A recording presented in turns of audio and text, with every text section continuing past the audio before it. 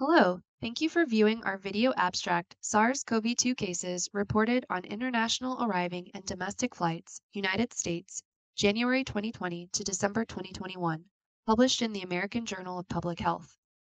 My name is Leellen Preston, and I will be presenting this information on behalf of the investigation team, who are all members of the Centers for Disease Control and Prevention, or CDC's, COVID-19 Ports of Entry team in Atlanta, Georgia, during the first 2 years of the pandemic. The authors have no conflicts of interest to disclose. Before I begin, here are a few nomenclature differences between this presentation and the manuscript it's based on.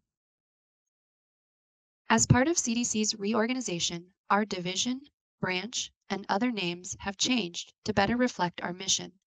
You'll see that our quarantine stations have been renamed as Port Health Stations, but their mission and the audiences they serve have not changed.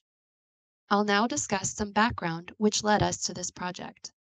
Transmission of severe acute respiratory syndrome coronavirus 2, or SARS-CoV-2, the virus that causes COVID-19, has been associated with travel and can be reduced with prevention strategies such as mask wearing.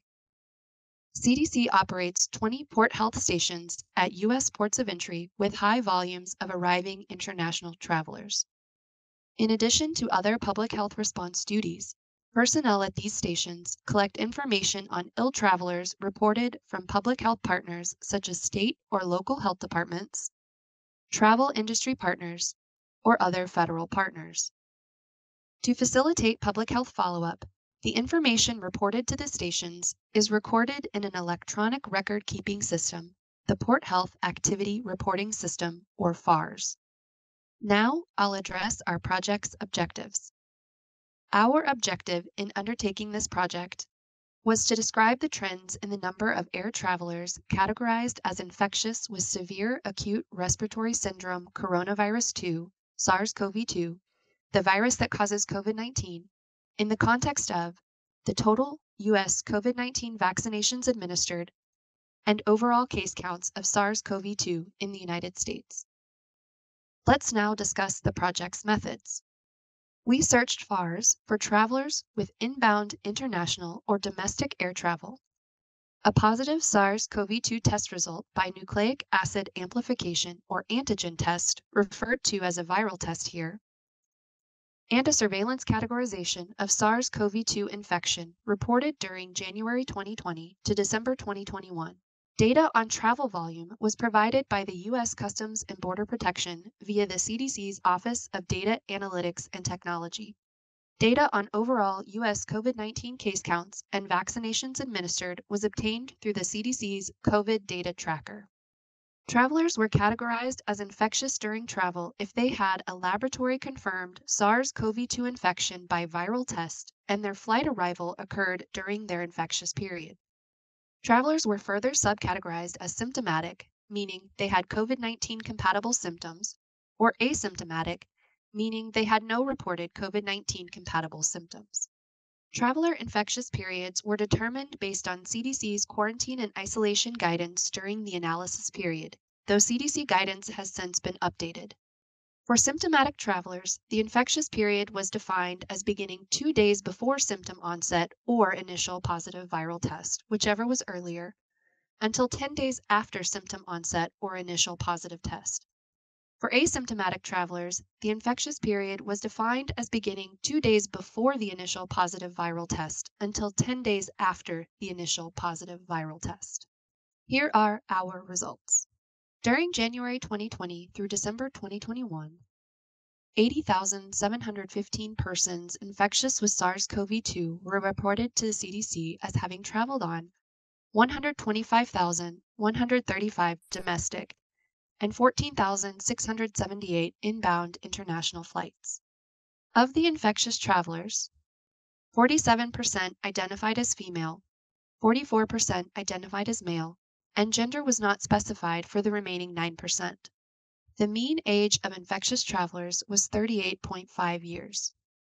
84% of the infectious travelers reported at least one symptom. 10% were reported to be asymptomatic, and 6% were missing information about symptoms. Of symptomatic travelers, 63% had a symptom onset date after the flight arrival date, meaning they were infectious on the flight, but not symptomatic on the flight. Shown here are the total number of infectious travelers along with the overall number of U.S. case counts over time. The number of infectious travelers mostly reflected overall U.S. cases, which can be seen in the graph here. Also seen in the graph is an arrow that indicates orders issued in early 2021 by CDC that were aimed at reducing the number of people infected with SARS-CoV-2 entering the United States. The first order required pre-departure testing of all air passengers for SARS-CoV-2 or documentation they had recovered from COVID-19. The second required mask wearing on public transportation into, within, or leaving the United States and at U.S. transportation hubs. In the months following the issuance of these orders, there was a drop in the number of infectious travelers and U.S. cases. Numbers of infectious travelers and new SARS-CoV-2 cases rebounded during the summer months of 2021, coinciding with the increased number of U.S. cases likely due to the Delta variant. Here we have the number of infectious travelers graphed along with the overall U.S. cases, overall travel volume, and total vaccinations administered. In March and April of 2021, after the drop in infectious travelers and overall monthly U.S. cases in the previous month, infectious travelers and U.S. cases both began to rise again as travel volume increased.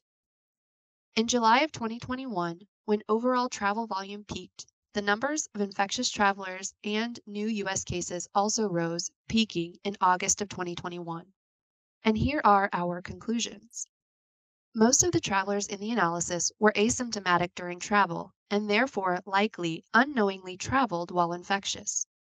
During periods of high community transmission, it is important for travelers, especially those at higher risk of severe disease, to stay up to date with COVID-19 vaccinations and consider wearing a high-quality mask to decrease the risk of transmission.